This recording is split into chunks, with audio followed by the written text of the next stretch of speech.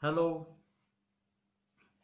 this is Dr. C.L. Patil, Associate Professor, Department of English, CCAB ARS Inamdar, Arts, Science and Commerce College, and PG Center for Women, Vijaypur.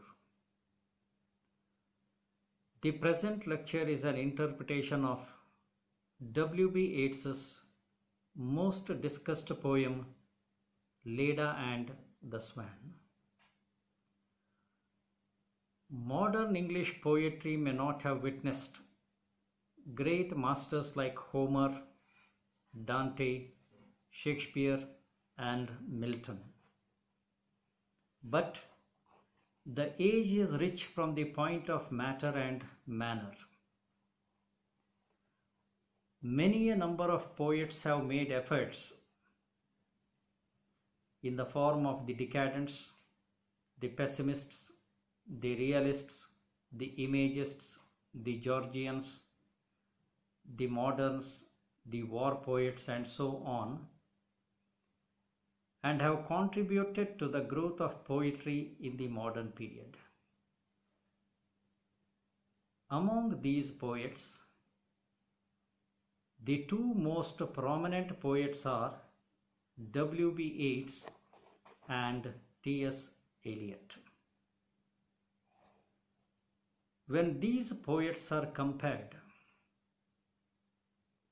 critics have placed W.B. Yeats higher than T.S. Eliot because of the quality of poetry which passes through various phases of development, maturity, and his contribution to English poetry. His creative range is immense and writes poetry based on the ancient legends, mythology, politics, history, and makes new myths of his own. One such poem is Leda and the Swan. Leda and the Swan is in Petrarchan sonnet style, written in 1923, that fuses mythology, history, and vision.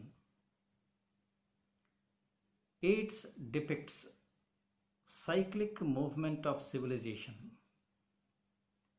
and retells the story from Greek mythology, that is, the story of Leda and Swan, wherein Leda was the mother of mankind. Zeus, or Jupiter, the god of gods, appeared in the form of a swan and raped her. As a result of this act were born heroes and heroines who laid foundation for the new civilization of Athenians.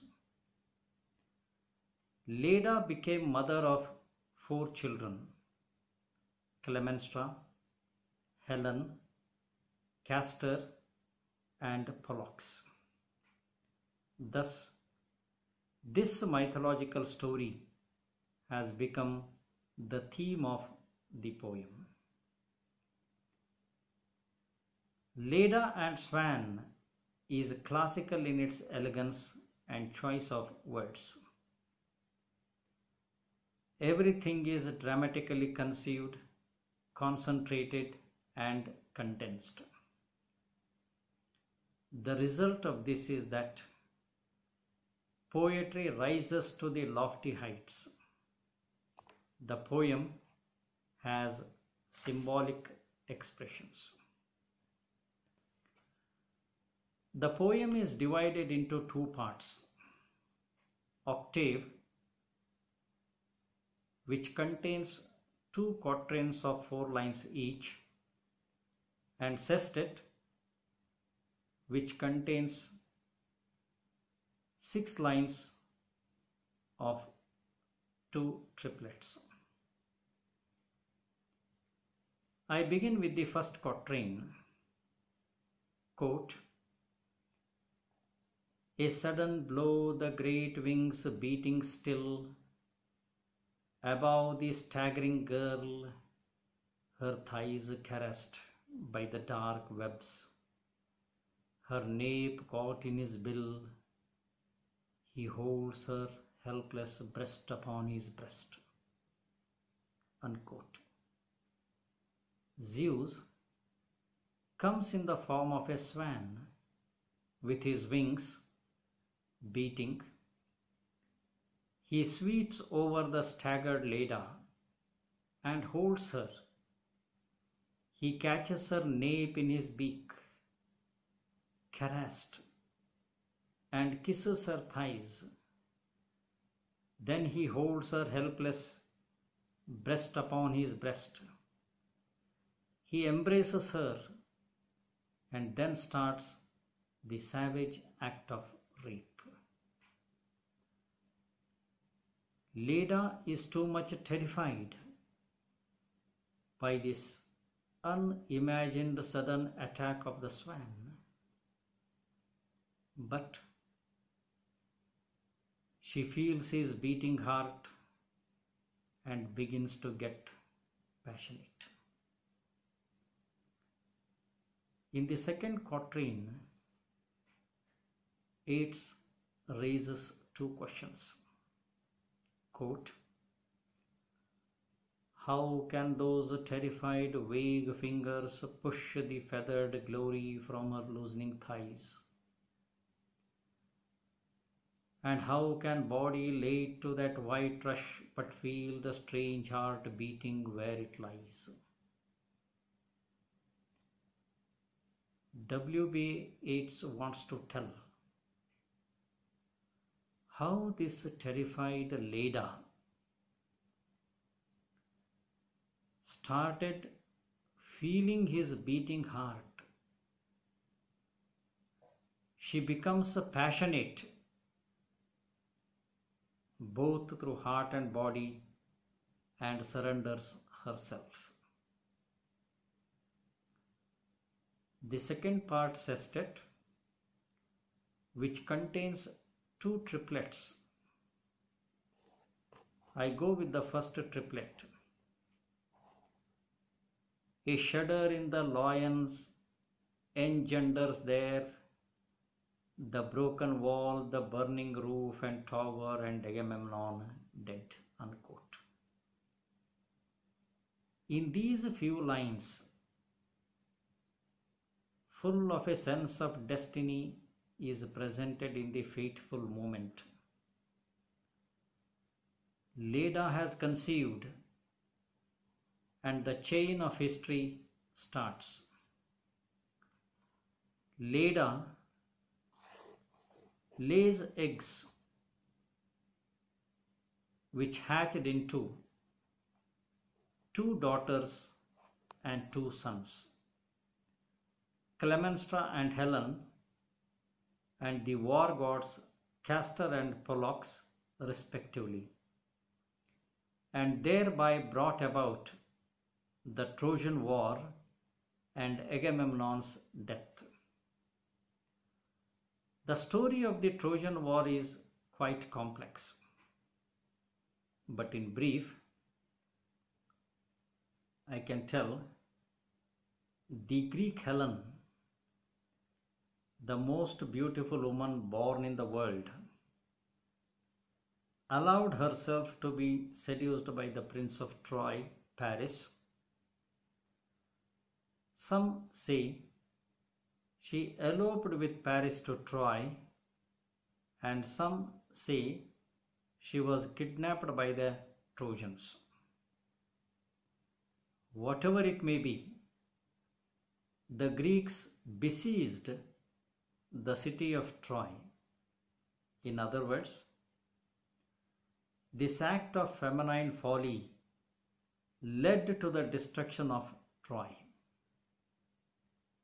Another beautiful woman, Clemenstra, The wife of Greek leader Agamemnon betrayed him and had him murdered. His death was avenged by his son, who slew Clemenstra in turn. Here, it is important to know only the war's lasting impact. Death and destruction. It brought about the end of the ancient mythological era and the birth of modern history. In the second triplet, quote, being so caught up, so mastered by the brute blood of the air, did she put on his knowledge with his power before the indifferent beak could let her drop?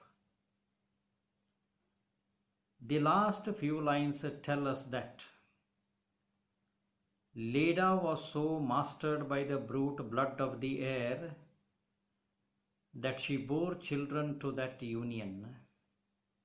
But the poet wants to know whether Leda shared the god's knowledge alone with his powers before he left her indifferent and selfishly after the rape.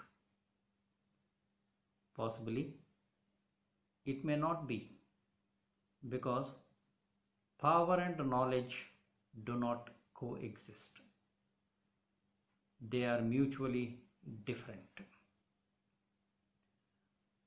We conclude by saying that, as an interpretation states, that Leda and the Swan are the counterpart of Mary and the dove who ushered in the Christian civilization. Yeats says, the Christian era is coming to an end. It is bound to be followed by a more violent age, as it happened in the Greek era.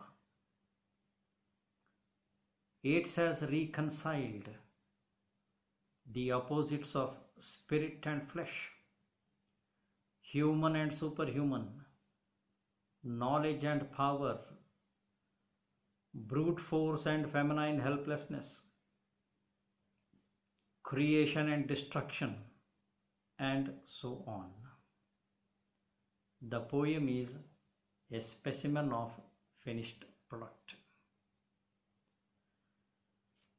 The structure of the sonnet is Petrarchan, with a clear separation between the first 8 lines, that is the octave,